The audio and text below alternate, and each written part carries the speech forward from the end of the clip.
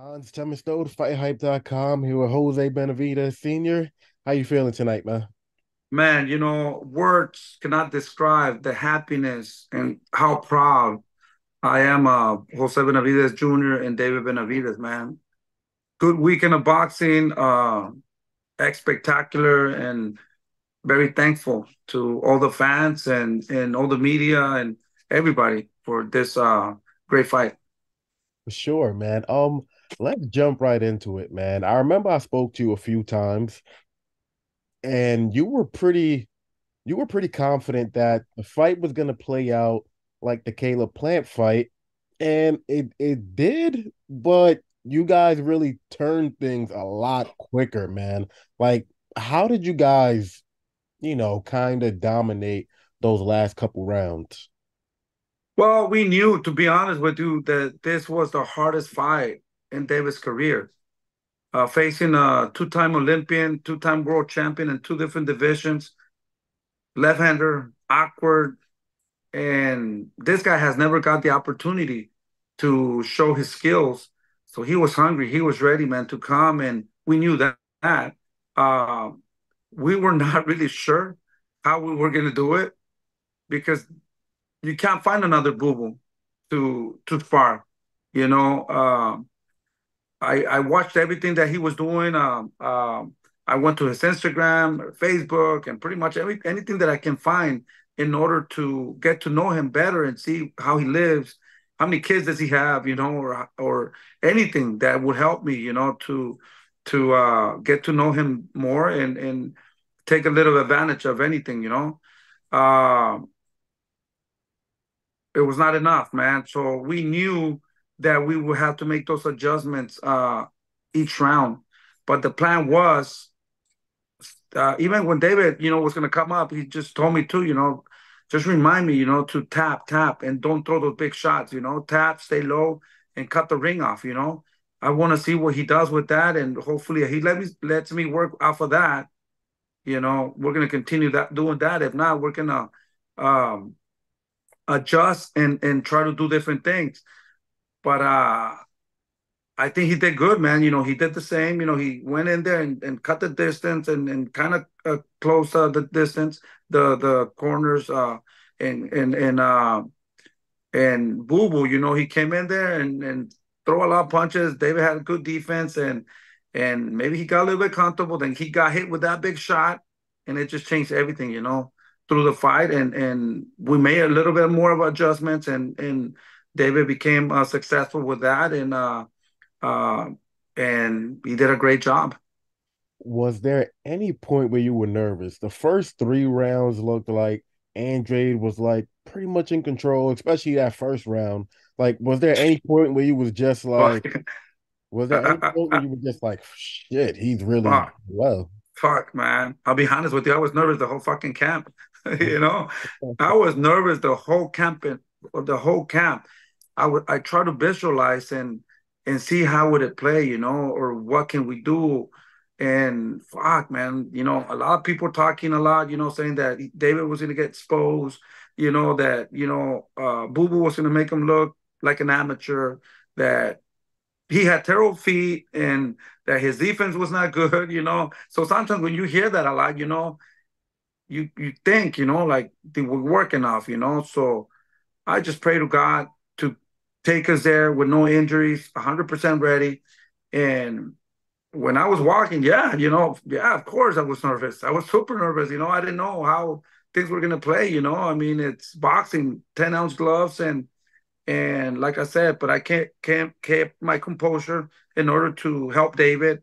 And by the third round, I felt very confident, and then I felt good, and my confidence was just growing up to the roof like David was.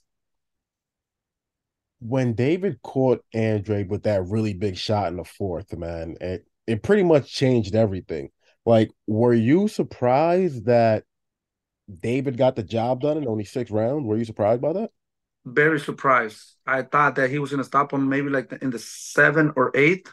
That's what I was hoping with the big shot opening up or something like that. Not like that, man. To be honest with you, how he broke him down, he took his will, and that guy did not want to come out. You know, it was a big punishment, and I mean, I was just like, fuck, man, they gotta stop this fight, man, because at the end of the day, we don't want to hurt nobody, but the accumulation of punches, will definitely hurt him, and thank God everything went well, and he was okay. It was a good fight, but at the end of the day, I'm thankful that he not end up in the hospital. Andrade, he got dropped in the fourth, but in the third round, I think it was the third. No, I believe it was the end of the fifth or the sixth. Benavidez was really, your son was really taking control of everything. But like Boo Boo had like a little bit of a last gasp where he caught your son with like two uppercuts, a left hook, two shots to the body. like he, but David just kind of stood there was just like, whatever, like how good is your son's chin, man? Yeah, that's where we had to test that chin. He got caught clean, like you said, with the good uppercut, then the follow up with the hook, and those shots were connected perfect. You know, uh, Boo Boo can hit. So a lot of people don't know David got ready for this fight. He was super motivated. He worked super hard, extremely hard for this fight. He was super disciplined, and these are the kind of fights that in my mind, like I'm gonna say it, this is the toughest fight of his career. So when you have something like that, you gotta get up and work. You gotta do other things. You gotta work your ass off, and that's exactly what he did. A lot of discipline, and it made it look easy. I know that you were saying like leading into the fight, you thought it was going to be the most difficult fight, but now that everything is played out, do you think he still was, or do you give that to Caleb Plant? I mean, shit. I mean, like I said, it was two different fighters back then. There's so many different things that happens in a fight. With Caleb Plant, it was his first fight, pay-per-view, a lot of lights, and sometimes people under the lights it's too much. Uh, the other thing with Caleb Plant, a big factor there was the referee. I think if the referee wouldn't try to help Caleb a lot, I think we could have got the job a little bit done earlier. But he saved them, got hurt, still saved them. He was clinching a lot. He was standing his hand a lot. And, it was, I think the referee helped him a lot in that fight. My respect to Caleb Plant, I'm not complaining. I'm not saying anything, but it's just two different fights. I think if we had the same referee, I think it would have been totally different. Just out of curiosity, man, if Caleb Plant and Andrade got it on, who do you think will win that fight? That would be a really fucking good fight that everybody would want to see Yeah. because both of them fought the Mexican Monster, and it would be very interesting. I would love to see that fight. That would be a great fight. I think it should be a matchmaker, because that would be a good fight, a very exciting fight. Because man, those guys are warriors. My respects to Caleb Plant. My respects to Boo Boo. I would love to see that. But I don't know who will win. but I don't who know who will win. is there anybody you would lean towards a little bit? Like, maybe No, two different styles, man. Two different styles. I like both of them, and wish them the best to both. And whoever comes more prepared, whoever is more smart, will win that fight. But it's a very tricky fight. Don't count Boo Boo out just because he got stopped. Sometimes from that, you wake up and I think they both learn a lot. We learn a lot from Caleb Plant, so we keep learning as long as they keep maintaining, working hard and keep discipline. I think we all learn from those fights. what is it about your son's style that, it seems like people get exhausted really quickly when they fight him, man? Like, is it the mental pressure? Is it just like how physically big he is? Like, what is it, man? Well, I don't know. I don't know. When Boo Boo came, he was heavier than David. David was 67, 167. Boo was 167.4. I could say, I mean, not as much, but It was supposed to be the other way around, that David would kind of be hitting the 168s. We're good, man.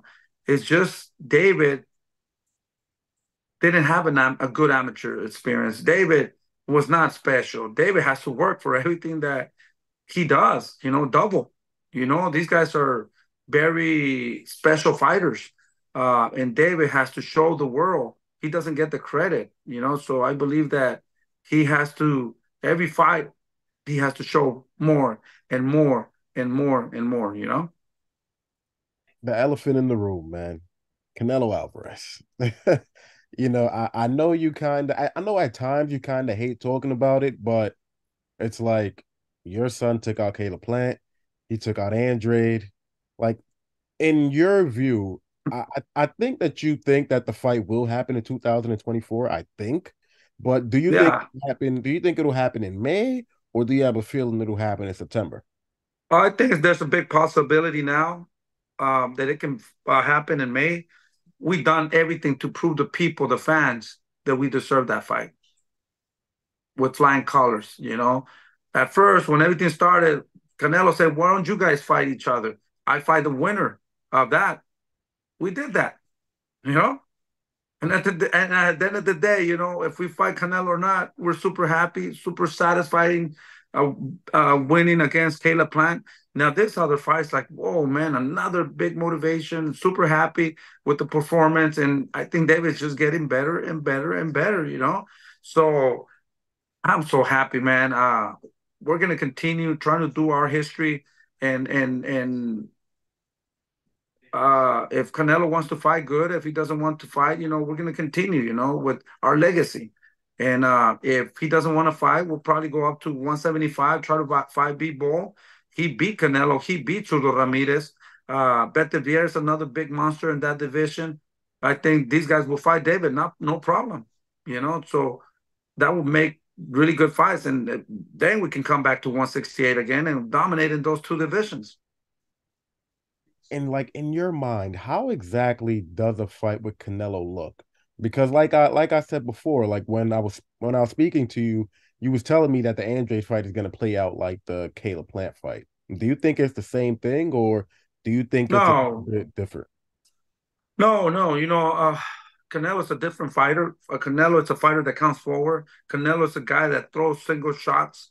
Um, for sure, it will be a hard fight. But that's a big motivation for us, to fight him and get the opportunity and show the world that David's the best at 168. That's what I believe and what I've been seeing with the results. There's no doubt. With Canelo, I can't say that his past two fights or three fights, he hasn't been looking good. So, do you have a guy that it looks like he's declining, or maybe too busy doing golf or other businesses? And then you have a guy that all he loves and he does is boxing, and you see the improvements and that. So we're 100% locked in with boxing and just focus on being the best at 168 and 175. And David is not me, it's him. I see him in a different world, in a different dimension.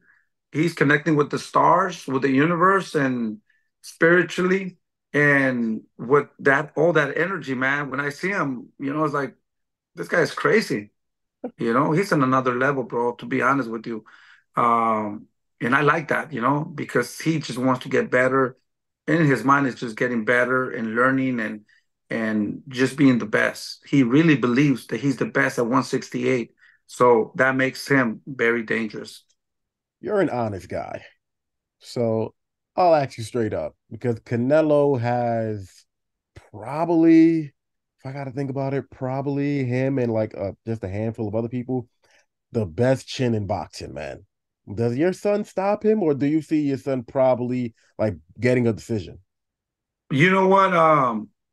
We've seen that David has a good chin. A lot of people talk about his chin. A lot of people say that he doesn't have defense and whatever. You've seen a lot last Saturday. He got hit with a good uppercut and a good hook. Perfect hooks, perfect shots. It didn't even bother him, you know.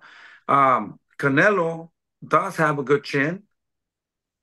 Well, kind of. When he fought what's his name? Don't bring that up from like 20 years ago, man. Come on. No, no, no, no. I mean, a chin is a chin, you know? I mean, when you're fighting fighters that are smaller than you or fighters that are on the way out, but Are we will definitely test them with I'm just being honest, like you said, I'm being honest. are you talking about But the fight he had against Miguel Cotto's brother? yeah, he got saved. But like I said, he got hurt. Didn't he get hurt? A little I'm bit. just saying, I'm just saying. Okay. Okay. Now, when you fight a guy, you think Jermall was gonna knock him out? Do you think that the other fighter that he fought before that, was gonna knock him out? But when you have two warriors like Canelo and David Benavidez, I guarantee you there is gonna be a knockout in both ways. I'm just being honest. That motherfucker hits hard. I believe that Canelo just even sometimes he kind of jumps a little bit with those punches. He brings his whole body, you know. Uh David, we shown that he has power. So I believe one shot or accumulation of punches is what you go for. Uh David, finds the way and he throws a lot of punches from different angles. Canelo loves to throw that hook and some uppercuts. David will hit you with up, down, hooks, uppercuts, body shots, pretty much everything. So we won't know until we're there, but we would love to prove to people that David is the best. And I guarantee you, somebody's going to the floor. Somebody is going to go to the floor, and it's going to be an exciting fight. It's going to be a great fight for the fans, and it's going to be a great night for boxing. Now, um, we won't know. I could say whatever I want to say, but at the end of the day, we won't know until we make that fight. So if Canelo's watching, that's the only way we're going to find out. We want to fight. Does he want to fight? I mean, and the only way to find out is that both of them try to make that fight. Looking at, I mean, other than Canelo, Canelo is the main guy, but there's really only like David Morrell at 168 that people would be like, okay, this guy could give your son a run for his money. You know what I mean? Like, do you look at it in that way also, or I don't underestimate David Morrell. He's an Olympian too. Who was a two-time Olympian, two-time world champion. Awkward. Morrell is a great fighter, but sometimes, you need that experience to fight all these styles. I mean, if you look at Morrell and look at David, if I tell you right now, what do you see so special about Morrell? Good uppercuts, good body shots, good jabs, good right hands. I mean, does he throw up volume of punches? I don't even think he takes things serious. He goes in there. I mean, who has he fought? Who is he fighting? Who is he fighting now? Do you know that guy? Is he a good guy? I think he should be fighting Caleb Plant, and see how he looks with them. And then I could, once he beats Caleb Plant, and damn, just by fighting him and beating him, it doesn't matter how he wins. Then we can say. But at the end of the day, we'll fight him tomorrow. We'll fight Morrell tomorrow because we're here to fight whoever. We're here to keep proving ourselves. I don't think he has the experience. I think David will stop him.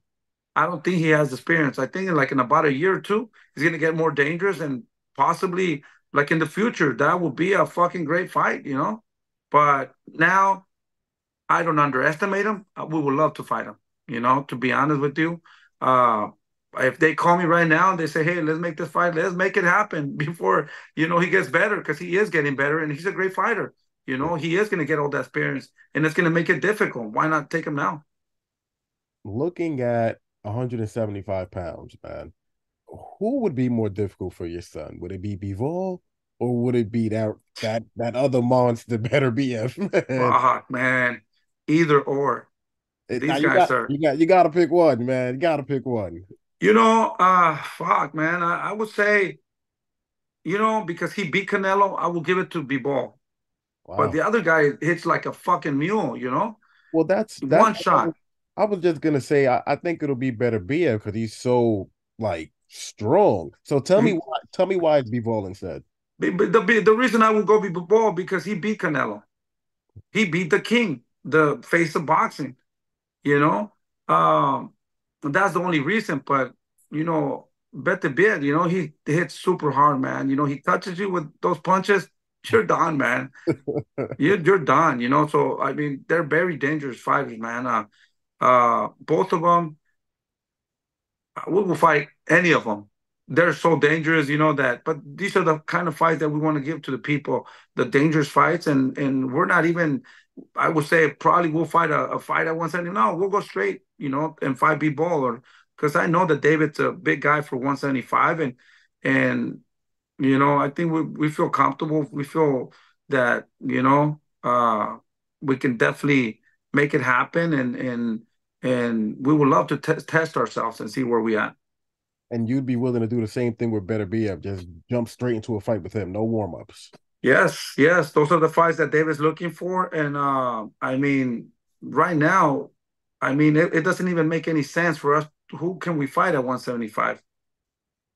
I mean, you got a guy like Marcus Brown.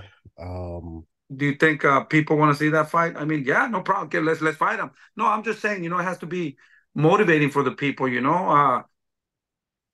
I mean, let's fight them too. But I think I think we're known by not running from nobody and picking our fighters. Why not fight the dangerous guys? The guys that are gonna give us trouble. I'm not saying that Brown is not gonna give us any trouble, but I think these two guys are the monsters of the division, and we'll be happy to fight anybody. But I think if we can't get them, we'll try to something like that, and that's still a dangerous fight, you know. But these other ones are super dangerous, like super dangerous. do you is it just straight up for you where it's just like if we don't get Canelo in May, we're going to 175. And like our first fight, if our first fight in 2024 is not Canelo, we're going to 175. Or are you just like, if our first fight isn't Canelo, Munguia, or Morel, then we're going to move up to 175. Yeah, well, we've been trying to get that fight with Morrell, but for some reason, two times already, it hasn't happened. One time, his trainer said, Ronnie Shields said that he wasn't ready for David. The other time, his manager said that he wasn't ready. When is he going to be ready? Does it make sense? Is it worth fighting Morrell pay-per-view? I don't think we're not, the numbers are not up there for us either, so we need somebody that has the same as we have in order to make that fight happen, pay-per-view. We're not superstars, so I mean, where are they going to get all that money? It has to make sense, in my opinion, so that's why I think they don't, he needs a little bit more. And I think it's going to be a great fight. But like I said, we will fight him tomorrow. Uh, but Munguia, we were in negotiations with Munguia. They offer him 60-40 pay-per-views. And I think he does have a following. And they came back, they said they wanted 50-50. And we said, yeah, sure, no problem. Let's make it happen. And then they disappear. So um, I mean, yeah, those are the two more potential fights. I see it a little bit more harder because of the followers that the crowd that Morel has, to make it. It's a little bit not us, not him. I don't think he's scared. I think he wants to fight. But at the end of the day, people got to understand that it has to make money. It has to make sense for the people that are going to make money. I mean, if it doesn't make money, if we don't have that followers, they're not going to make money. I think that's what I think, But Munguia has a good following, and that would be a great fight too. But is it the case where you just like you're gonna put your foot down and say if we don't get any of those three guys, Canelo, Morel, or Munguia, like in our first fight in 2024, then we're just gonna be like, we're good, we're going to 175. Or are you just gonna like Yeah, just sit around? No, no, fuck no. We're not gonna sit around. That's why we don't pick and choose our fighters. We want to stay active, and if the networks or whoever's paying for it accepts that fight, we'll make it happen. We don't want to sit down here and wait for Canelo or whoever. We got to keep going and get more experience and keep improving to get those big fights when the time comes. Uh, but like I said, what can we do if these guys don't want to fight? Real quick, last thing on David. Does your son knock out Better Bev if they fight? I cannot tell you that. We don't know. We never fought at 175. It's I never even seen nobody hurt these two guys. Maybe B-Ball got a little bit hurt, in one of the fights, but I don't know. We never been there. It's hard for me to say. I would love to get the opportunity to see what we can do. Uh, David's still a baby. He's only 26 years old, man, and he has a lot to learn. He hasn't even got his mastering. I think maybe 28, 29. I think we'll definitely see the development of David. Uh, but it's very hard for me to say that we will knock him out. I will never say we'll knock out Better Beer or people. The 168s will fuck him up, but not the 175s.